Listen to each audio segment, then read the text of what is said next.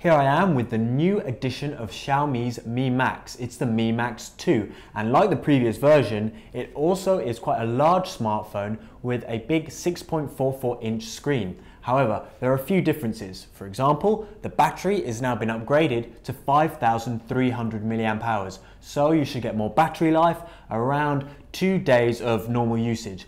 Also, it's compatible with Quick Charge 3.0, meaning that in about an hour of charging it, you can get 70% battery. Now, in terms of the internal specifications, this, like the previous edition, has 4 GB of RAM, and the processor now is a Snapdragon 625 as opposed to the previous version's 650. Now, even though it's a 625, that might sound confusing, making you think it's older, but no, 625 is newer than the 650. That said, this isn't exactly a powerhouse with some super fast specifications, but we'll be able to see how fast it really runs with the Antutu benchmark tests. Looking at the design of the phone, it has a metal body with rounded edges. Your 12 megapixel camera is up here, and there's a front camera here.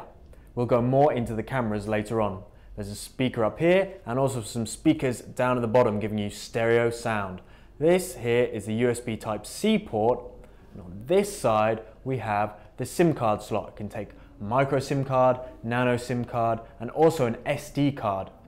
This is the 64 GB version. You also get a 128 GB version, both of which are upgradable with those SD cards.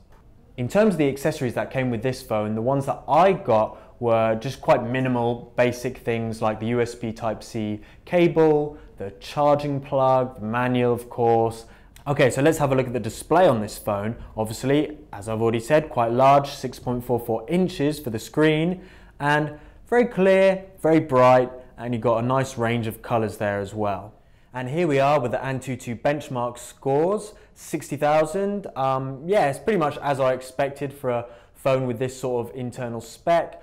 A solid score, nothing too amazing, but you get a reasonably quick phone, especially at this price.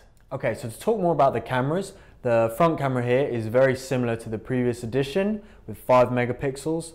The rear camera is 12 megapixels, which is actually less than the 16 megapixels with the first Xiaomi Mi Max. However, you should be getting better quality pictures. It has a larger pixel size with 1.25 microns as opposed to just 1 micron with the previous version, and this should mean that you're getting more light intake, which hopefully will lead to better pictures.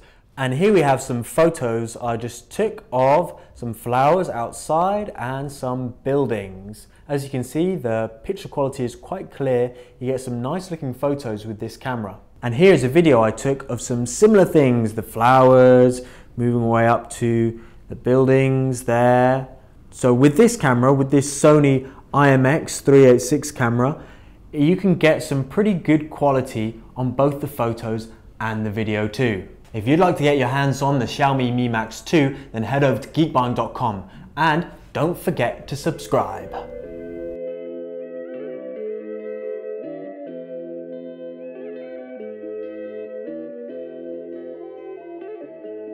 What me say? I don't pay me, I tell you.